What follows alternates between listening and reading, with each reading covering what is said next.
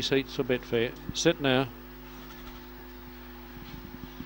Mega Rose High and Caramel Flirt and Birkdale Beauty won the race to the first turn. Getting through in the centre then was Hollywood Rose High, followed further back by Shandon Grove. Well back on the outside then Rapid Approval. Independent sees them all down the back of the track.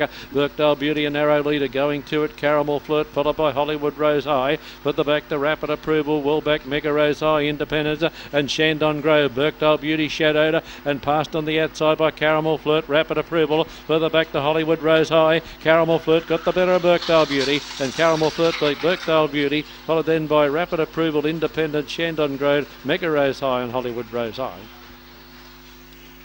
Number 2 Caramel Flirt got the upper hand after tracking that leader most of the way. And got out to some pretty good odds around 4 even and 170. Birkdale Beauty 170, no third for Rapid Approval. They'll finish 2, 3 and 4 in the final event.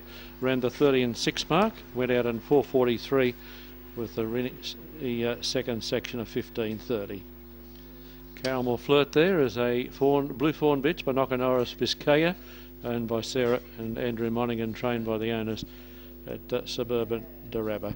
Round the 30, in fact 30 and 64, 15:34 will be your run home, and the winner number 2 Caramel Flirt. Second number 3, which was Birkdale Beauty, and third number 4, which was Rapid Approval.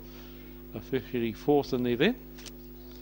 It's about to be semaphore. It was number 7 Independence. So 2, 3, 4, 7 in the lucky last tonight. 30 and 64. Margins coming through 1 and a bit again, with a minor margin of 2 1/4.